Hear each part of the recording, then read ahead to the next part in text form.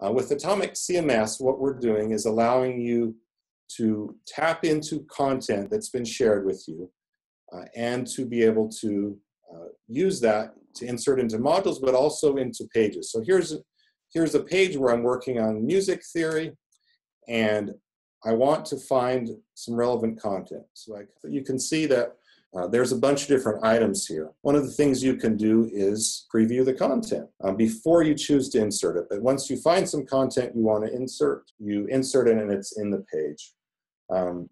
We have support for a bunch of different types of content. So that was a video, but you could have PDFs, you can have pages that you want to insert iframed. And again, for any of these, you can insert directly or insert it as a link. And so this is drawing right from this repository of content directly into pages.